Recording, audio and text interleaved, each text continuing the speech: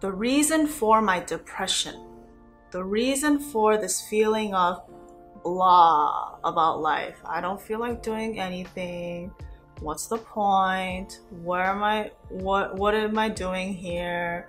What do you want from me? That feeling of like just blah that comes with depression, I was able to see that I felt that way because I think every single person at some point in their lives experiences depression.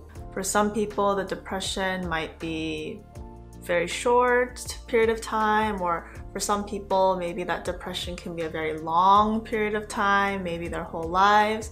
For some people, the depression is really on the surface. They're outwardly acknowledging that they're depressed, but for other people, their depression may be hidden underneath the surface without them realizing it. So in this video, I'm going to be sharing my story of when I was experiencing depression. When I was going through my depressed times, I didn't realize that it was depression because I was one of those people who grew up in an environment where I had to perform. I'm the first child of 3, and my parents, they were very strict about academics. They wanted me to do well in school, so I really was trained from a young age to perform at a very high level. Looking back now, I realized that for most of my school life, I was very depressed. But I didn't know that I was depressed because I was one of those highly functioning depressed people.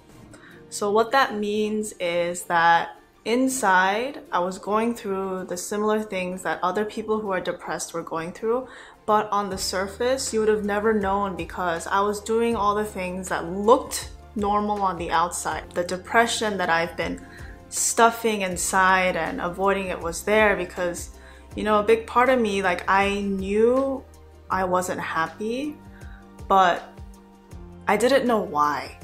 At least if I knew what the problem was, if I knew what I needed to do to fix it, I could fix it.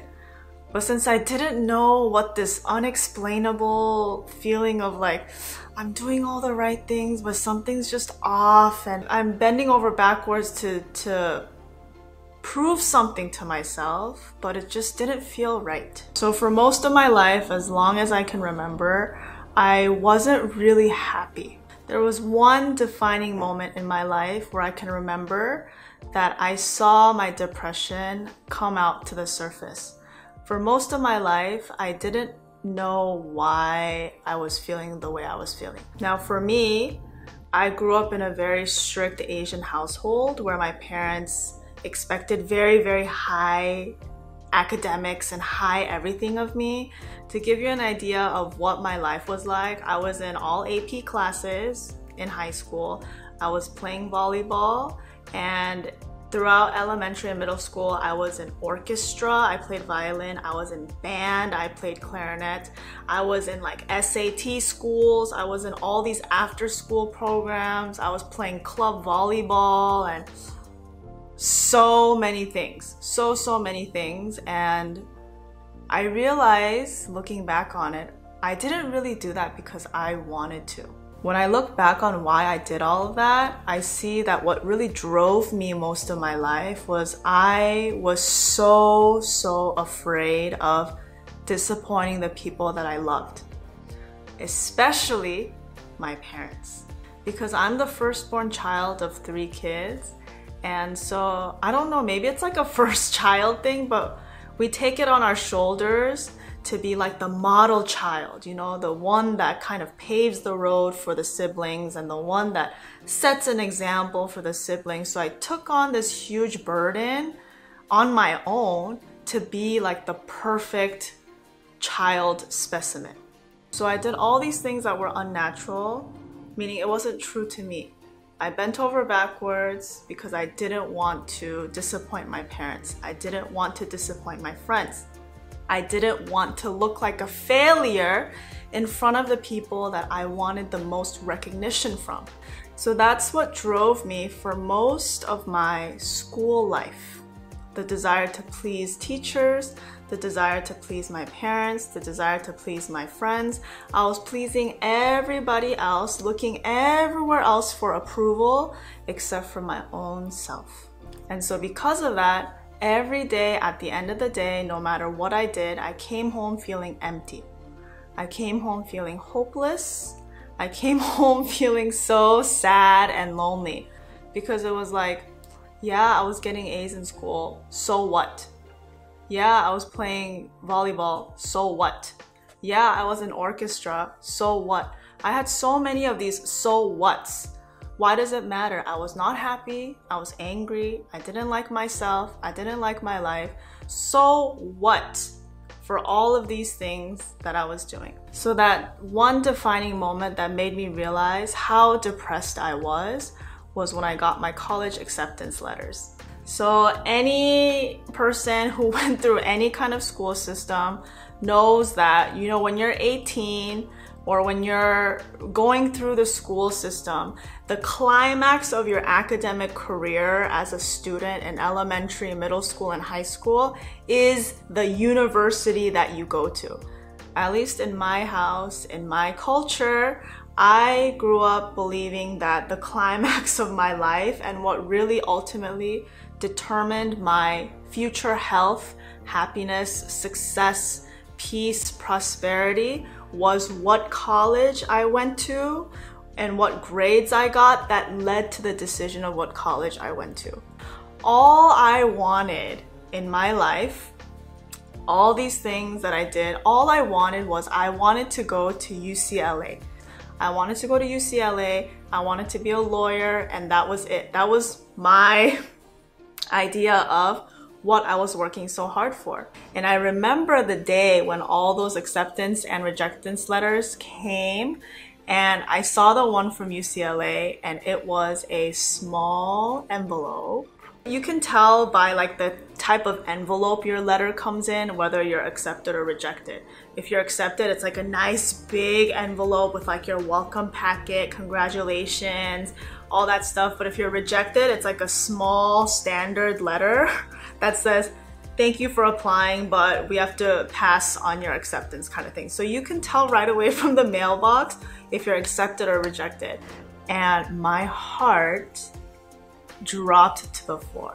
I was hoping that it was maybe UCLA's acceptance was a small envelope, but in my gut, I knew that this was a rejectance letter, but my head couldn't understand why or how this was happening. So with like a trembling, hand, I like ripped open the letter, and I was like, this can't be happening. This can't be happening.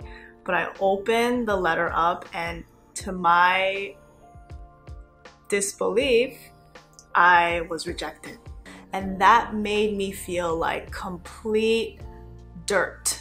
I felt so worthless at that moment. I felt so much shame.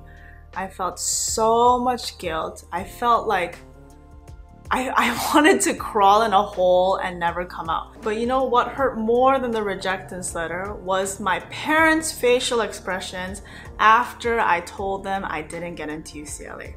Now remember, I lived my whole life with this fear of disappointing my parents, disappointing my family, and disappointing my friends. I would rather have broken my arm, popped off my left eyeball, pulled out all my hair, and twisted my body backwards than to disappoint the people I loved. That's how big that fear was. But my worst nightmare was coming true. When I told my dad especially, he didn't say anything. I mean, how could you? It's not my fault that I didn't get in. He didn't say anything. But he had this look of utter disappointment, utter shock, and utter disbelief that this was happening. And that is what hurt more than anything else. I did everything my parents told me. I did everything my teachers told me. I did everything that society told me, despite what I wanted, because I didn't want to see the look of disappointment on my parents. But it was happening anyway. I did so many things to avoid this moment, but it came anyway. And that was when I basically just lost it. I basically just lost it. And then it's something inside, I can't really pinpoint it, something inside, some floodgates opened up inside of me that flooded this anger, sadness, depression, loss of motivation, everything onwards afterwards. So I ended up going to UC San Diego, and my first year, I was so depressed. I was so resentful. I did not want to be there. This was not the school I wanted. This is not the life that I wanted. But I felt like I was stuck because it's kind of like when you tell someone that you like them and then they say, no, you're not good enough. I don't like you. That's what it felt. I told UCLA I liked them, but they said, no, you're not good enough. And now I had to settle for some other person that I didn't really like, but I'll just deal with you anyway because I have to choose somebody. That's what it felt like. But now in retrospect, I think everything happened exactly so perfectly because the experiences that I had in San Diego, I could not have had those experiences if I stayed home in LA. And actually, not getting what I wanted drove me, instead of looking outside, it encouraged me to look inward. Because an interesting thing throughout the whole experience that I learned was the reason for my depression, the reason for this feeling of blah about life. I don't feel like doing anything. What's the point? Where am I? What am I doing here? What do you want from me? That feeling of like just blah that comes with depression, I was able to see that I felt that way because I let everybody else in my life tell me how to live my life. I let everybody else, my family, friends, people I love, teachers, I let everybody around me tell me what classes I should take. I let them tell me what extracurriculars I should do. I let them tell me what kind of feelings I should have, what kind of backpacks and notebooks and things I should buy. I didn't know what I wanted. I didn't know what I liked. I didn't know what I wanted for my life, and I didn't know what I was really good at. I didn't know what I was proud of in myself. I found my own self-worth by what other people were telling me. I kept doing the things that my parents said, oh, good job, you should do this. So I let everybody write my life story, and that is ultimately what I can see led to my depression. Anybody else that is pulling your awareness outside of you, telling you how to live, instead of you figuring out, wait a minute. Instead of chasing what people are telling me I should, or instead of doing what people are telling me is good for me, what do I like to do? What do I want? Where do I want my life to go? Where do I see myself going?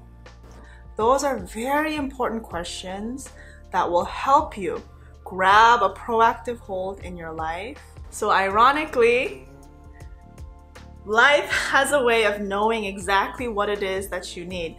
I actually have a tattoo right here in Latin. It says, you always get what you need. And I kind of got it after I didn't get into the school that I wanted. So it's not always you get what you want. You don't always get what you want, but you get always what you need. So if you're feeling depressed, know that letting other people tell you how to live and letting other people make decisions for you is the fastest shortcut to depression and unhappiness. Don't let anybody else tell you how to live your life without you first filtering their advice through your own common sense, asking myself what it is that I want. Do I want this? Do I not want this? Since I was a people pleaser, I would always say yes, yes, yes, yes, yes. And I thought that was the right thing to do. I thought that's what would make people like me. But saying yes, yes, yes to everybody else was what brought me to this unhappy, depressed state. we always have the power to say no. So for anyone out there who is feeling depressed, maybe you're an outward depressed person where you know you're depressed, or maybe you're a highly functioning depressed person like I was, doing all the things that a normal person does, but on the inside dying. Ask yourself, am I writing my life story right now? Or am I letting other people write my story for me? So if you have a story about depression, if depression is something you went through or are still going through, if there's some parts of my story that resonate with you, let me know in the comments below. I would love to hear your story.